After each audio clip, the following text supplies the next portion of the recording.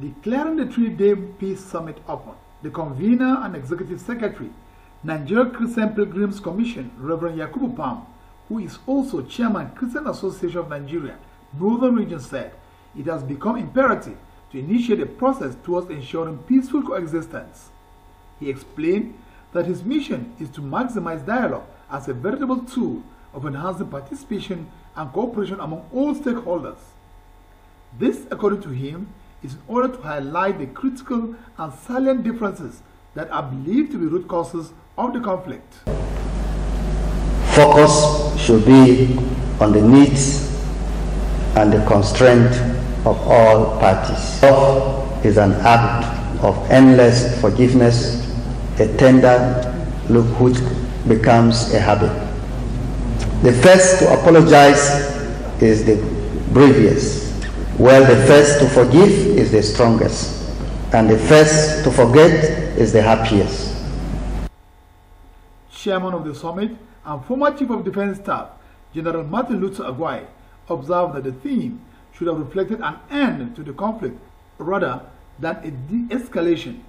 Represented by an elder statesman, Ishaya Dere Akau, General Agwai described the conflict as totally avoidable. And I want to appeal, particularly to our governor. Yes, violence in Kaduna did not start today.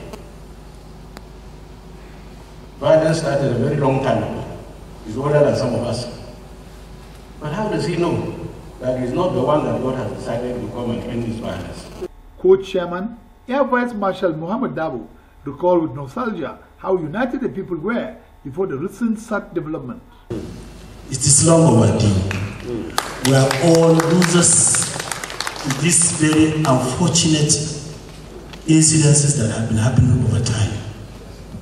I remember very well in my youth at Kachia, we had very nice relationships with our colleagues and the elders, our parents. With Vision Pioneer, Throne Room Ministries Apostle Emmanuel Kore gave an exhortation to participants.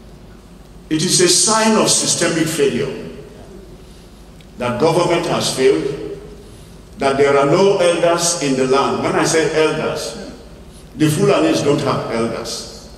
The Hausas don't have elders. The other Kabilu don't have elders.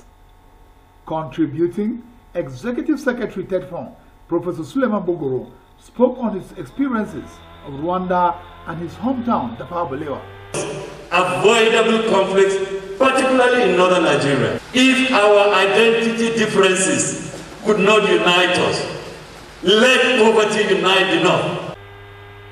There were religious reflections by Imam Mohammed Ashafa, Co-Executive Director, Interfaith Mediation Center, Kaduna, and Reverend Gideon Paramalam of Paramalam Peace Foundation.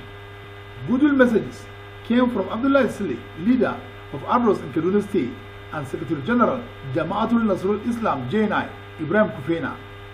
The Peace Summit is expected to round up on Thursday.